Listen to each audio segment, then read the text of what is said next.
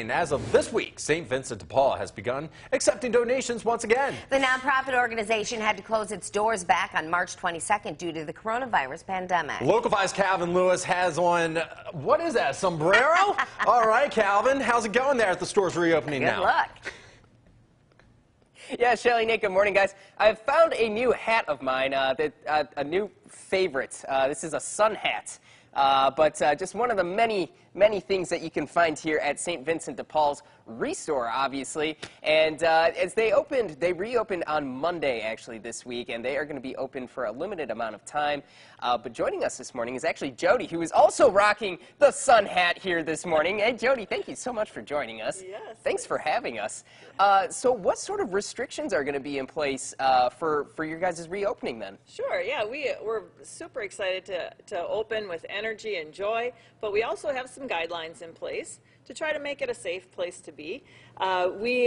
All three of our stores are going to have an enter and an exit door, so you'll want to be watching that if you're coming to shop.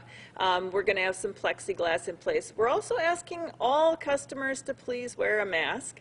We're going to reevaluate that every week with some guidance from those around us, and we're asking that no kids under the age of 16 right now. So that's just for the reopening, and we'll see how it goes from there. So exactly what sort of items can people, donate and drop off? Like sun hats, maybe? For sure. Anything that you are not wearing or using any longer is a ripe candidate for coming to the St. Vincent de Paul. Excellent. And so remind us once more those days, those hours that you guys are going to be open and people can kind of line up and, drop off those items then. Absolutely. So we're open today from 10 until 6. But then we're not reopening for donations until Tuesday, so please hold on to them over the weekend. On Tuesday, 10 a.m. we'll be open again, and then it will start 7 days a week, 10 to 6, and then on Sundays, 11 to 6. Got it. All right. Some great information there, Jody. Thank you so much again for joining us this morning.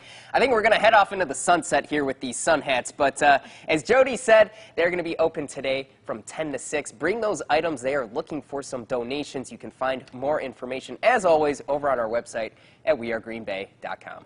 All right, good stuff. Thank you, Calvin. Yeah, my bad. Thought it was a sombrero. Sun hat. We had to correct him, and I was going to out him if he didn't admit it. That was my bad. I didn't know. But thank you, Calvin. Important dates to remember, too. Yeah. Thank you.